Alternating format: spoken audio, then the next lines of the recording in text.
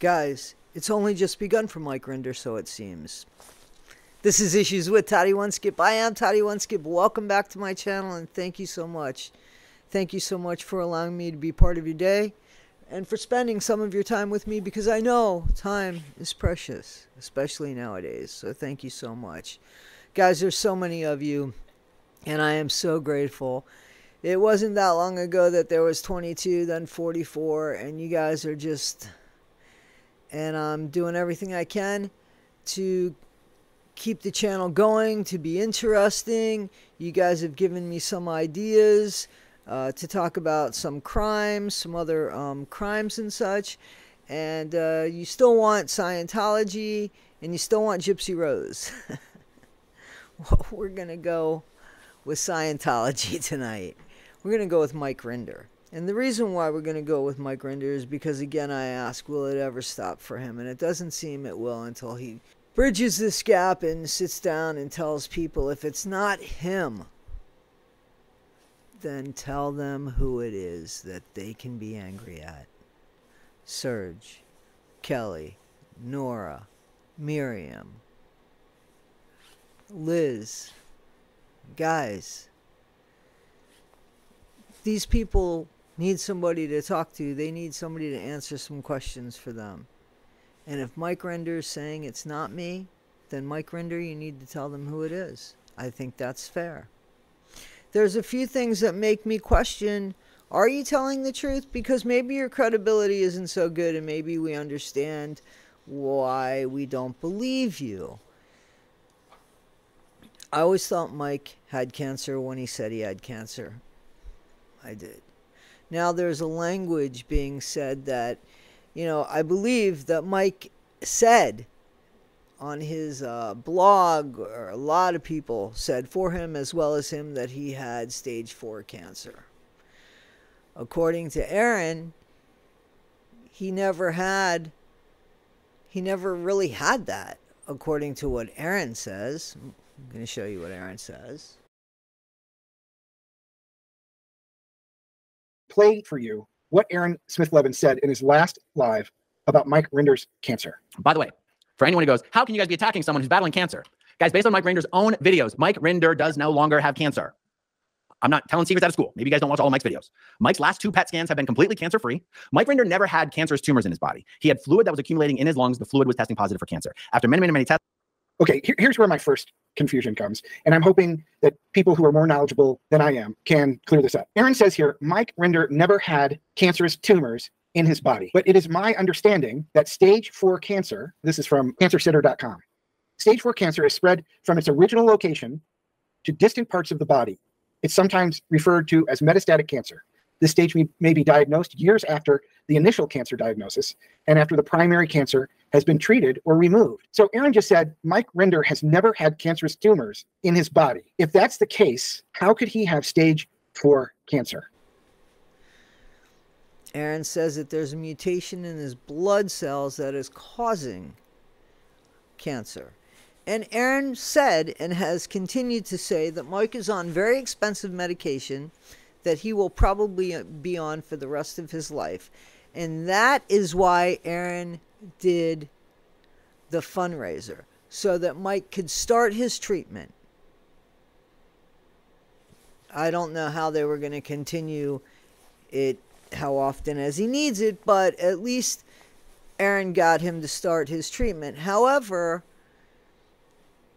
we were led to believe that Mike had stage 4 cancer, and I'm not sure that that part is true. Was he in danger of losing his life? I believe that. Was there cancer in there somewhere? Absolutely, I believe that. You know, I didn't donate any money from Mike Rinder's cancer treatment. I don't think I did. I don't think I did. But those people that did have every right to know. But here's the thing, Mike never asked for it. He just thanked people for it. He had Aaron ask people for it, which he said he didn't do. I'm beginning to think that there's some manipulation in Mike Rinder. I don't think he had to ask Aaron. I think he knew what Aaron was going to do. Unfortunately, he's played Aaron for a little bit. I didn't see that, but I think I see that now.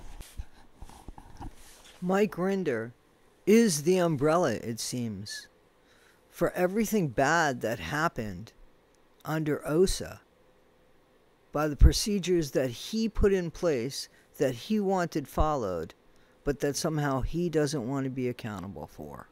How does that make it so? Alonzo's blog has brought up some great receipts of how Mike Rinder had Aaron Smith Levin believe that there was something crazy about not only Alonzo, but about Jerry Armstrong. Anything to squash any kind of criticism. Yet there's criticism that Aaron wasn't allowed to speak, and that was supposedly the reason that he got kicked out of the Aftermath Foundation. Not talking out of both sides of my mouth, I still think Aaron should have been booted out because of his behavior. But according to them, it was about him talking about Graham, right? The lawyer Graham.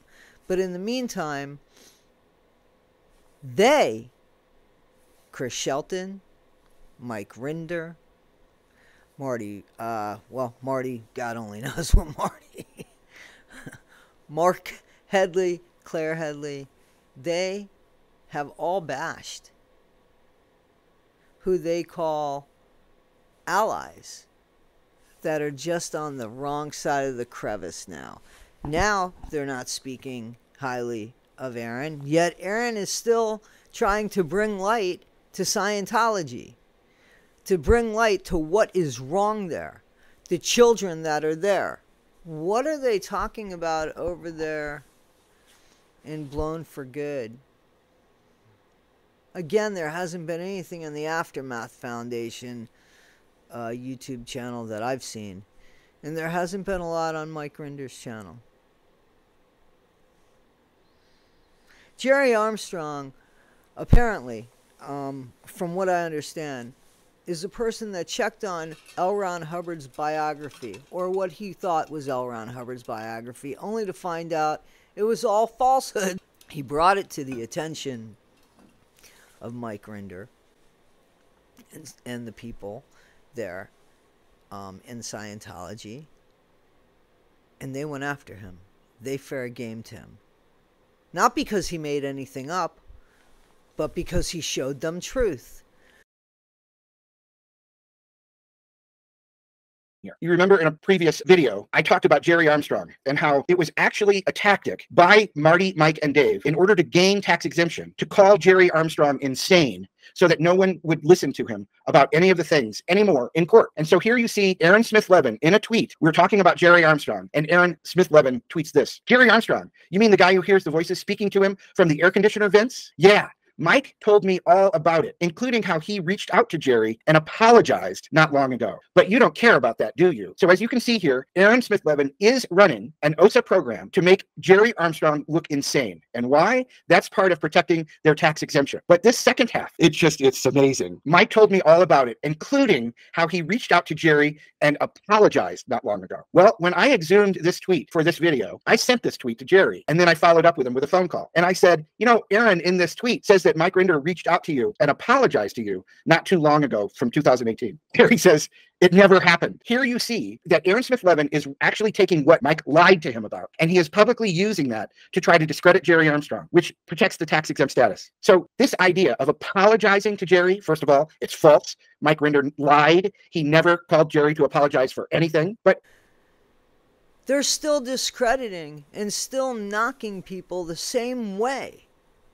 And now these are the young adults that are the victims of something that he helped perpetrate.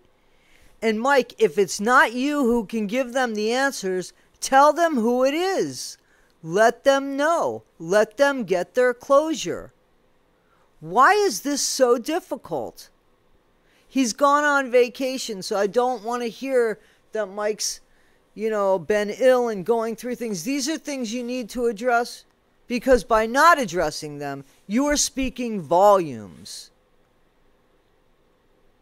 Guys, I implore you to look at Alonzo's blog. I'm going to go ahead and send you the link for that.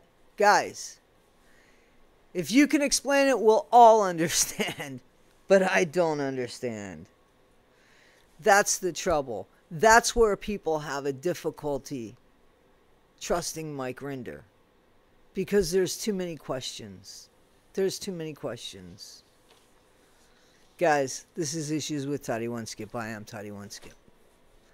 Please like, subscribe, and share. Please make sure that you're subscribed to the channel, because I thought I was subscribed to somebody's channel, and I looked and I wasn't subscribed, but I know that I subscribed to them. So, I don't know. I think that really does happen. So, please, guys, I'd appreciate it.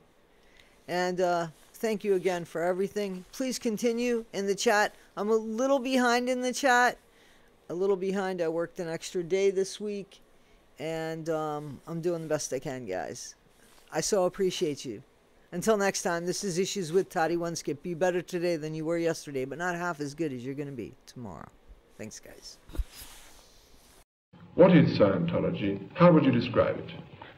Well, it's very interesting. You've just asked a question like, what are the contents of the Encyclopedia Britannica? Answer in one word. Well, Mr. Hubbard, it's obviously something that's very wide-ranging. And if you can't describe it overall, perhaps we can begin at the beginning. I began to ask this question, what is man? And I found, oddly enough, that nobody could tell me what man was. I became very fascinated with this particular line of research, and I made it my life's work. You have to rub elbows with all kinds and types of men before you can finally establish what he is. And you, in fact, did this? Yes, I've slept with bandits in Mongolia, and I've hunted with pygmies in the Philippines. As a matter of fact, I have studied 21 different primitive races, including the white race.